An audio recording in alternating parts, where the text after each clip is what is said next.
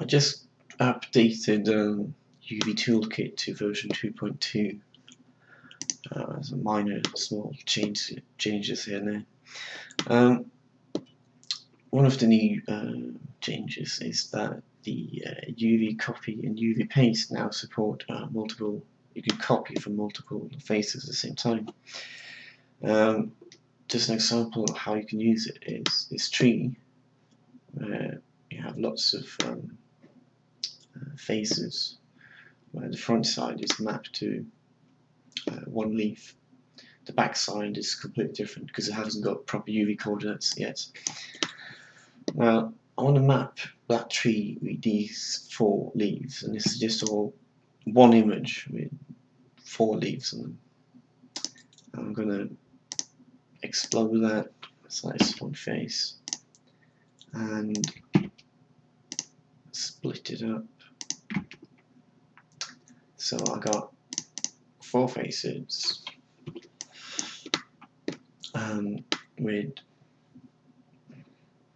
4 leaves on them. I'll select all the faces and copy. Now I open up the tree group here and I select all the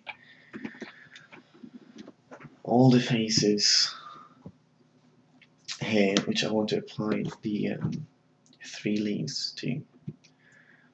I'm just going to hit paste, and as you can see then it pasted 4 faces which I copied previously randomly around this tree. So now I have this tree filled with different color leaves, although it's still on the same material, so my material list is still very short and manageable. Then select the edges, hide them, exit, and just turn on a slightly better transparency here. You can see it instantly just adds a slight variation to the leaves in this tree.